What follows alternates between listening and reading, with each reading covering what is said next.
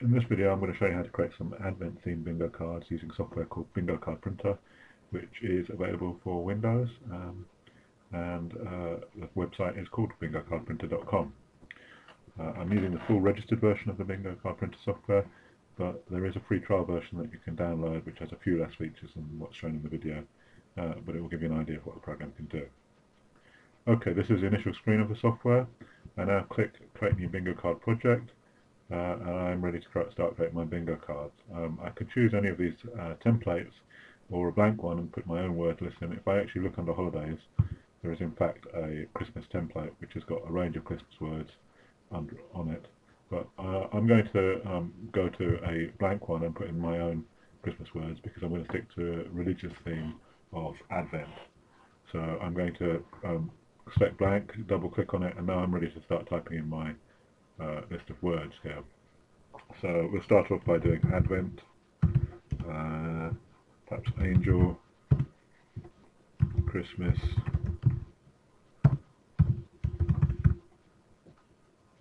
nativity, Bethlehem, begin my typing here, Nazareth, Christ, what else we need, Messiah, Jesus, Mary, Joseph, all obvious ones. Now I need to have a little bit more of a think about maybe the innkeeper who refused access to the inn, so they went to a stable, and Jesus was born in a manger, and then of course there was a star that led the three wise men known as the magi or magi to Bethlehem. Pardon me. Of course, the names, the traditional names of the magi are Balthazar, Caspar, and Melchior. They brought gifts, and the gifts were gold, frankincense, and myrrh, and perhaps let's just a couple of other ones: joy, peace. Oh, and I've forgotten shepherds. So that will do for my list of Advent words. At the moment they're in the list order that I type them in. I can actually arrange them if I like into alphabetical order if I want. And I can also delete any mistakes, and there's facilities for adding lots of words in one go and all sorts of things like that. But I'll say I'm happy with my word list, and as you can see I've created a bingo card with the words laid out on it. The sample bingo cards are in the same order as on this screen, but in the real bingo cards they will be printed in different order on every bingo card. I can also change the size of the bingo cards. I can create 3 by 3, 4 by 4, 5 by 5, which is of course what I started with, or a larger one like 6 by 6 or 7 by 7. I haven't actually entered enough words to fill out these larger ones, so we'll stick to 5 by 5. I can choose whether or not to have a heading on the bingo card.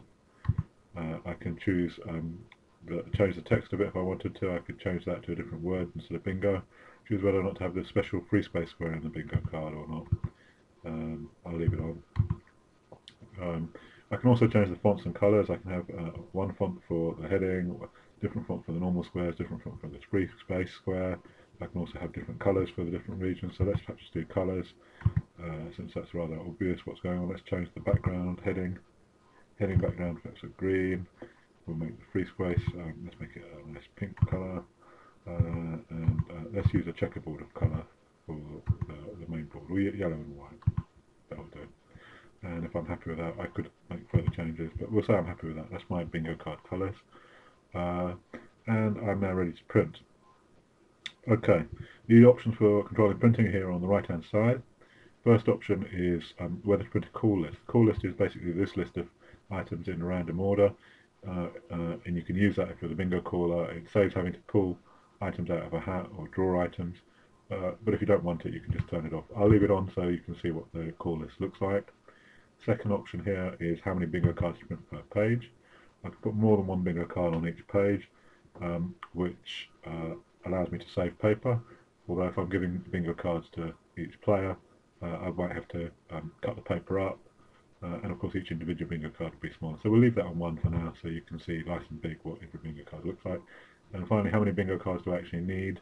I can put in any number here between 1 and 9,999.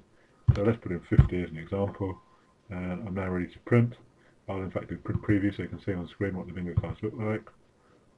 First of all, there's a call list. There you can see the words that are in random order. If I click next page, I put my first bingo card. Okay, oops, let's do that again. Preview. Shouldn't have pressed close there. I meant to press zoom out. Next page. There's my Advent bingo card. If I zoom out, you will see it fits on the page with the words arranged randomly. And if I click next page, you can see the next one is different, and the next one is different. So every bingo card has a different combination of words. That's basically it. That's how you create bingo cards with your own customized words. In this case, Advent bingo cards. There is one last feature that I think I will mention before I close the video. There's an option here called Call Game, which you can use, and the software can help you draw items out if you're the bingo caller, one at a time, and it will do a different list every time. So if you were calling out, you could say Melchior, Balthazar, and so on. You can also save the settings and come back to them and edit them later, and lots of other things as well. So if you go to the website bingocardprinter.com, you can download a free trial version of the program, try it out, try the hundreds of different bingo activity templates that come with it, or you can create your own bingo activities.